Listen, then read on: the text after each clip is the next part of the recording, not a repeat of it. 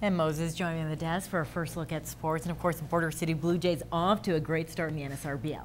And the big thing is they started off with a great win in extra innings on Tuesday, and they're trying to follow that up against the St. Walburg Reds, who came to town the other day. So we'll get to the highlights in the top of the first. Reds on the board as Brent Trafiak catches the Jays napping and stealing home, but that's all St. Walburg would muster because of this man, Clayton Ermel. He was unhittable the rest of the way. Case in point, top of two, the veteran striking out the side, part of his 11 Ks on the night. Now Ermel also helping his cause in the batter's box. Bottom four, 6-1 Jays with the bases juiced. Ermel's base hit to left cashes in all 3 runs. The Jays would add 3 more before the mercy rule kicked in. 12-1 the final. Now after the game, Clayton Ermel talks about his dominating performance.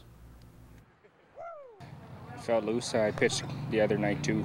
We haven't been pushing our pitchers too hard yet, so last game we went through 3 pitchers just trying to keep anybody from getting hurt, so it was nice to have a short game tonight. My arm felt good, so I kept going.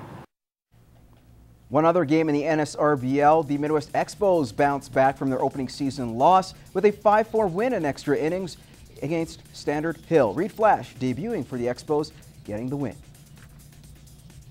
Now, it was a great day for the first annual Lloyd Comp Barons Rugby Tournament. Fans soaked in some sun while watching some good rugby. A dozen teams from Meadow Lake and as far as Calgary were in the Border City.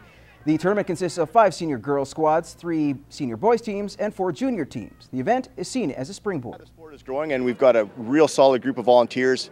It takes a ton of work to pull off what we're pulling off in the region. But ultimately, we're doing it for the kids first, sport of rugby second.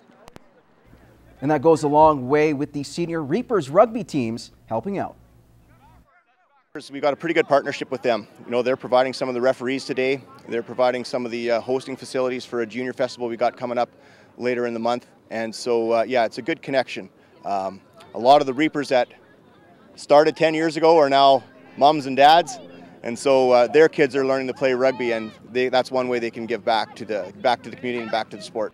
Not to mention getting kids more engaged in rugby. I just like the aggressiveness and the contact of the sport, and it's just really good to leave it all on the field, and it's a really fun sport to get everyone together with.